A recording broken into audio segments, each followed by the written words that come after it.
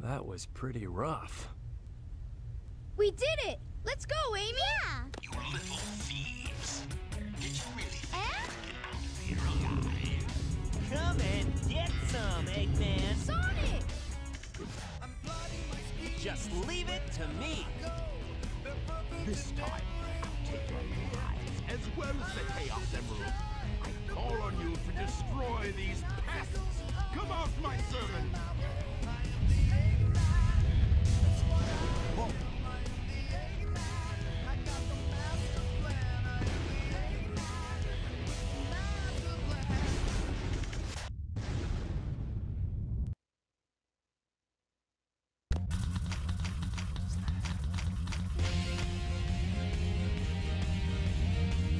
Hello guys, welcome back to my Sonic Adventure 2 Battle Let's Play. I am Nobody, and I hope you all had a wonderful weekend.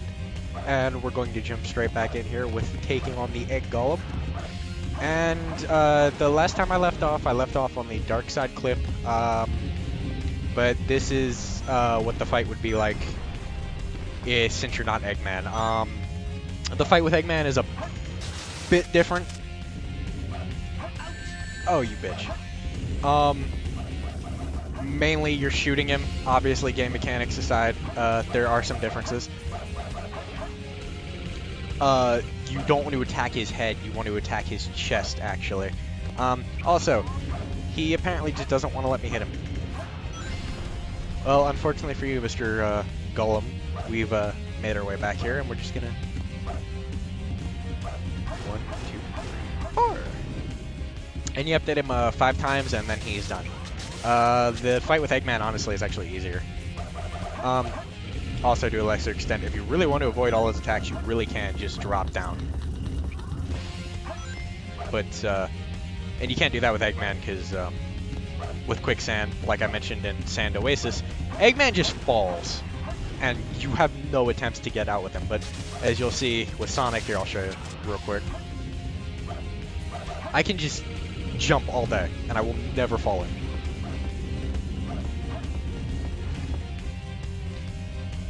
So it's kind of a... I mean, I guess it makes sense. He's in like a 2-ton walking mech, but still. Kind of annoys me. Just like the other thing that annoys me is that lightning texture around the field up there is not moving at all. Just minor pet peeves of mine. I know it's an old game, but I can put on the nostalgia glasses for a few different things, but I cannot put on the nostalgia glasses for visual effects. When I see something better, I can't. With very, sprites and 3D models are two different things to me, but, Green light for launch. Primary engine ignition on. Beginning liftoff countdown. 10, 9, 8, 7, 6, 5, 4, 3, 2, 1. Shuttle liftoff.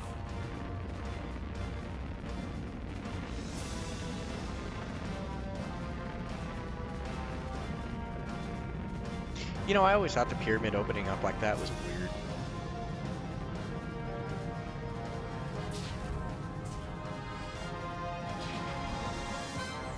Also, why does Eggman have... I guess that's what happened to Atlantis. It didn't... This joke is in poor taste. Never mind. So this is the space colony where Eggman is hiding. What? Yeah, there is no way. Is everyone alright? We should be landing soon. The hatch doors are open. Don't sweat it, Knuckles. The only thing in the cargo bay are those Master Emeralds. Don't sweat it. Right? Land the shuttle and let me out. We're gonna crash this thing if you keep that up. Oh no! Don't touch that lever! Whoa!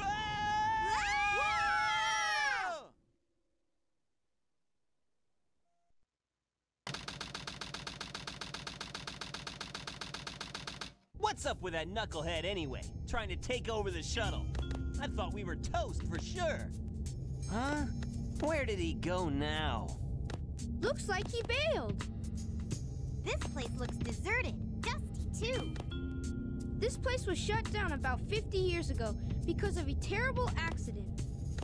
The first Bernoulli spherical space colony, called ARC. When it was operational, it was the most advanced research center of its kind. But looking at it now,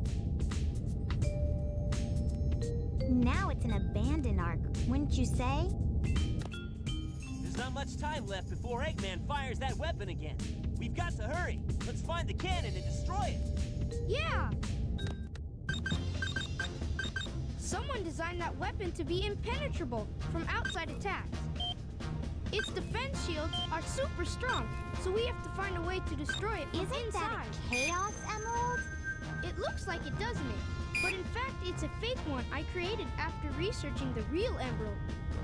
It has the same wavelength and properties, but it's less powerful than the real one.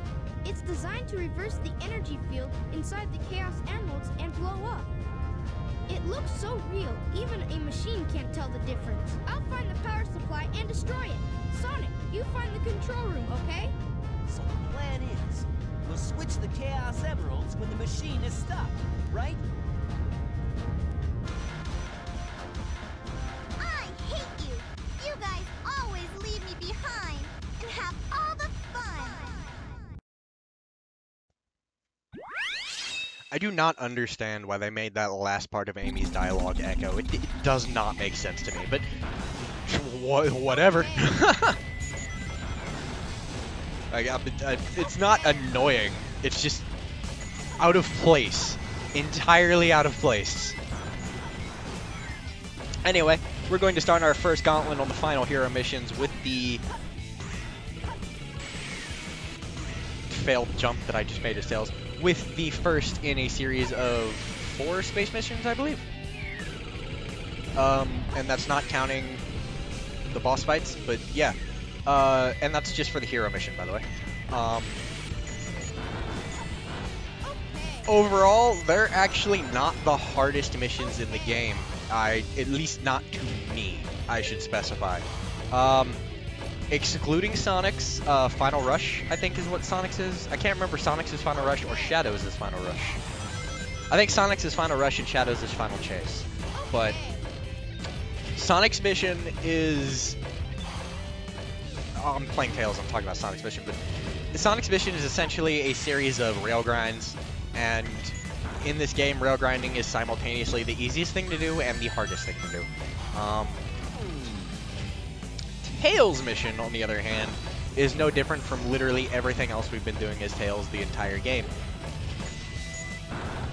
Which, you could argue is boring, but in terms of gameplay, Tails is probably the most solid we have. Sonic can get glitchy at times. I know. I'm talking shit about this game that I absolutely love, but Sonic has a bad habit of getting glitchy, at least to me, at the worst possible times. He goes through platforms sometimes. Occasionally, enemies, if I roll into them or somersault into them, will completely ignore the fact that I had somersaulted into them, and he just goes straight through them. You know, there are some issues that I am not afraid to acknowledge do exist. However, with that said, that does not mean Tails is not free from his share of issues. Mostly cheap shots and random enemies that pop in.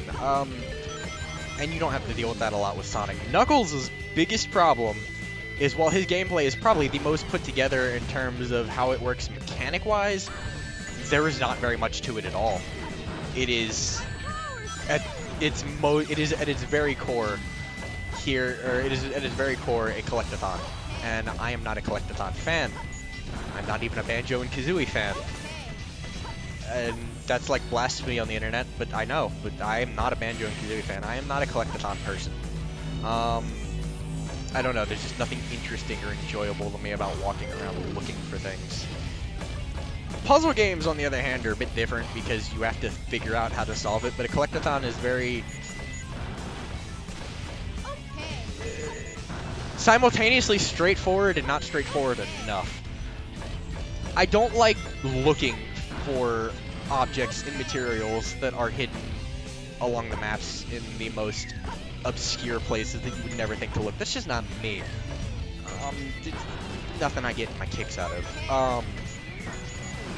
Now, with that said, there's probably going to be an exception to that I just haven't played yet, because I haven't played Banjo and Kazooie, but played, and when I say played, I mean played and beat. I have played it, but I didn't play it far enough to consider it an experience that most other people would have with it. But the idea of the game in general, I do not care for.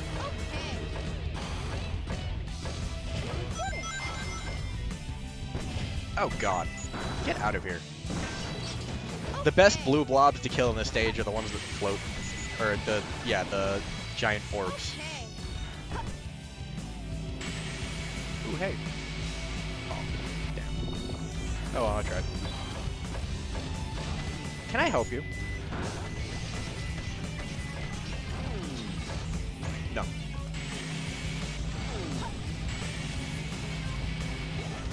Wait a minute, can't you shoot for these? I did get the thing, right? Yeah, I did get the thing.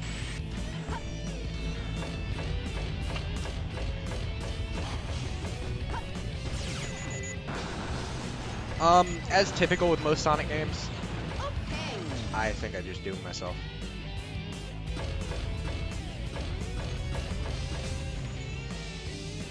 Oh, that's gonna be fun. Woohoo! I thought I was screwed. As is not typical with most Sonic games, I'm sorry. This game actually doesn't have multiple pathways. It just has... I mean, I guess it does, kind of. They're not really multiple pathways in the sense of a Sonic level, or the classic Sonic games. They're very much multiple pathways in... You could go here, or you could go here, but it doesn't really matter, and it's only like... It's basically if you were to walk into a hallway and you see a blue door and a red door. You go through the red door and you end up opening up into a hallway that just has the blue door lead into the same hallway. The only choice is really which door you went through. There's no real experience to be had aside from maybe a death trap, like the one I was just in.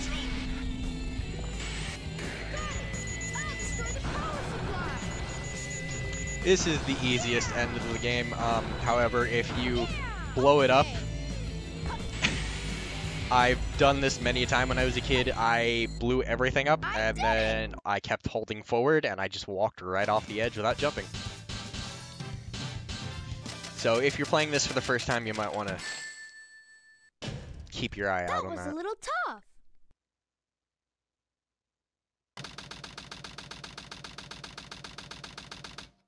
Okay, Sonic. Now put that emerald... Tails, tell Sonic to meet you back at the research facility. Sorry, Amy is... I didn't get that, Tails. What happened to Amy? Tails!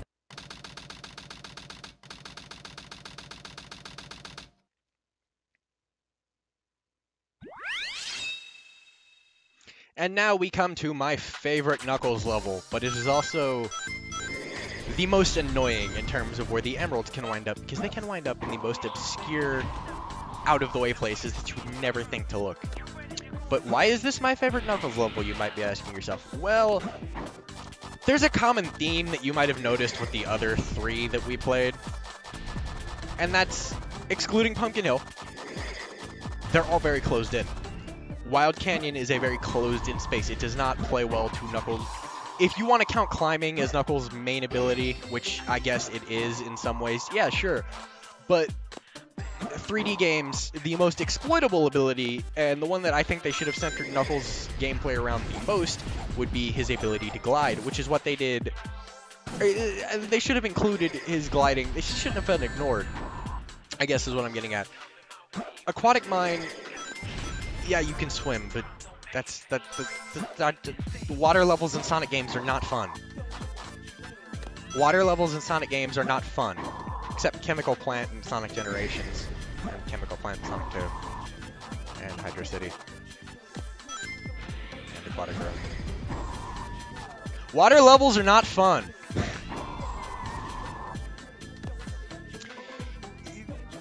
That particular water level isn't fun, just because I just don't like the closed-in areas. I've always enjoyed flying around and gliding as Knuckles, and I like being able to run as fast as I can, take a running leap, and fly off into the distance.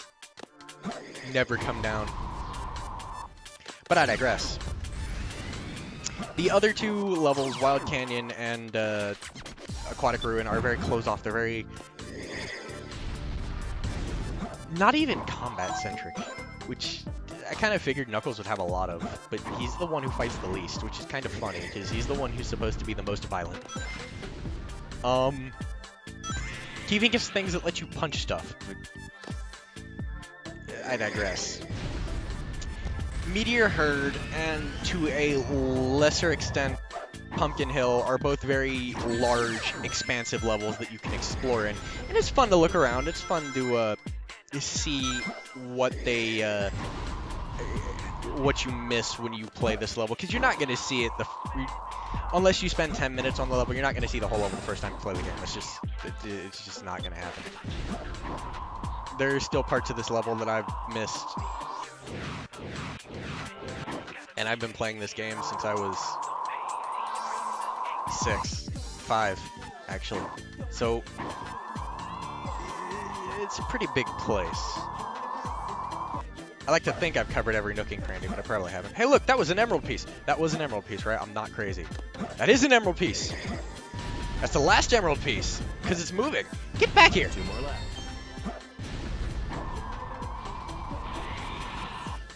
So that happened. I guess it pays to walk around. Oh no, don't tell me. It's in here, isn't it? Is it in here? No, okay. I thought it might be. I guess not. Is it over this way? No. Is it over this way?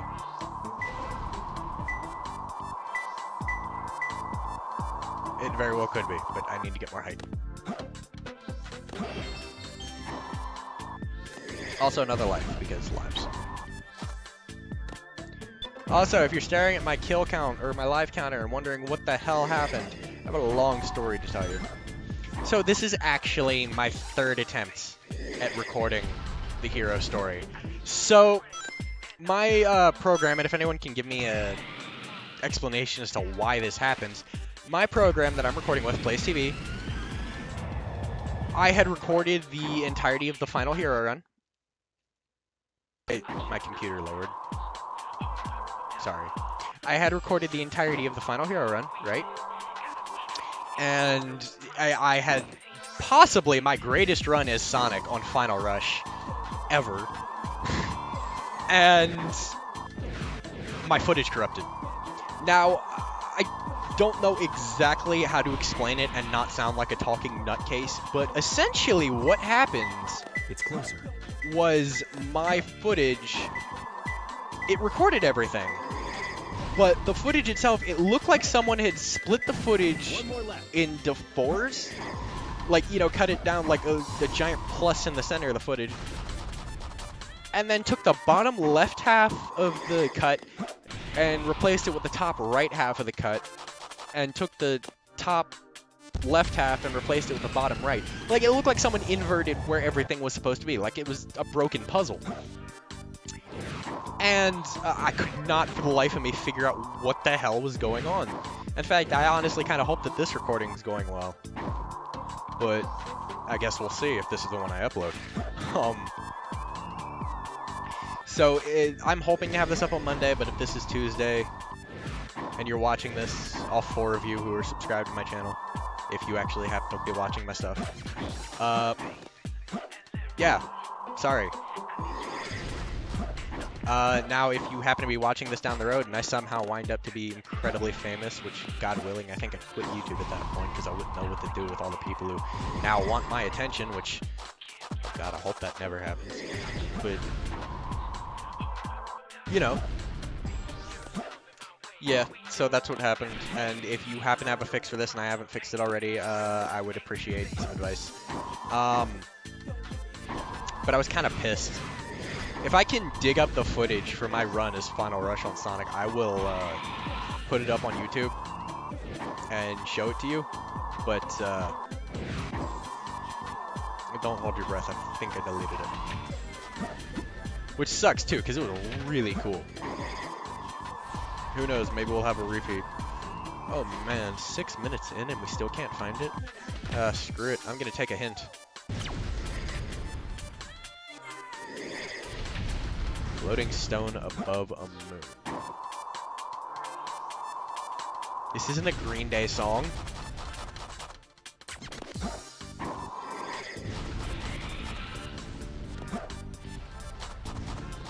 Honestly, if I were to guess at what that means, you see those moon and sun platforms that are kind of like all over the place? Occasionally you can dig down into those and you'll find things. You might not always, but hey. Oh. So I do have to go up there. Great. But yeah, see, occasionally you can dig down into these and sometimes you'll find things. You could also, here, hold on. Look at them with the sunglasses, which lets you see hidden things. And if you want to get rid of them, you just jump. But the sunglasses will let you... The sunglasses are kind of neat if you want to find like extra lives or something. Not necessarily something I would always use, but hey, to each their own, I guess. Honestly, they're kind of useless to me because I'm not one who spends a lot of time looking for things. Excuse me.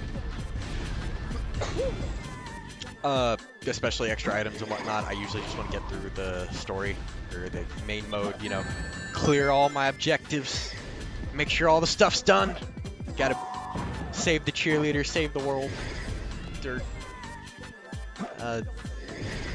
save the hedgehog, save the world, I don't know. That's a Heroes reference, guys. I'm dated, I know. So if it's at the tip of the arc, part of me thinks it would be like right here, or around here, but it's not here. That makes me sad. Floating stone above a moon, tip of the arc. Okay.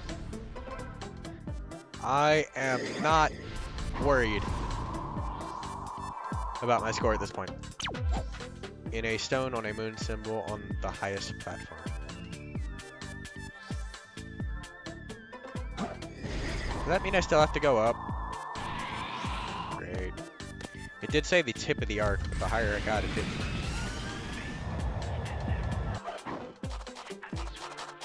That's a rip-off Star Wars window. Ah, go figure if I just went a little higher. It's right at the top of this, isn't it? It's closer. Really? I gotta wonder how the hell it wound up all the way up here. I found him. 9 minutes. Jesus Christ. I have to try harder.